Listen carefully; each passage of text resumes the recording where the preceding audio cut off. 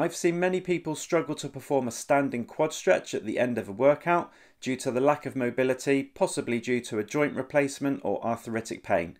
However, there is a way around this.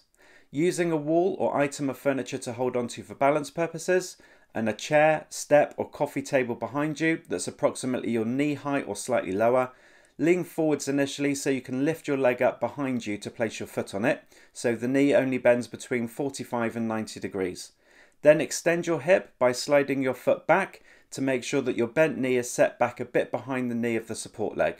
Start to lift your torso upright, allowing the hips to be pushed gently forwards until you get that stretch in the front of the thigh without needing to bend the knee any further.